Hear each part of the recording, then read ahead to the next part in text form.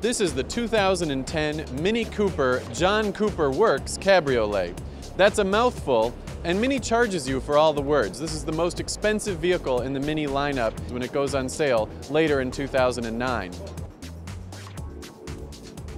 What do you get for all that money?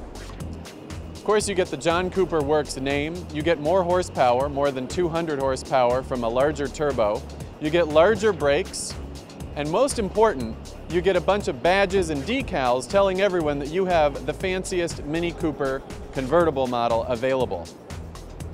We look forward to driving this fanciest of Minis, preferably in the sunshine.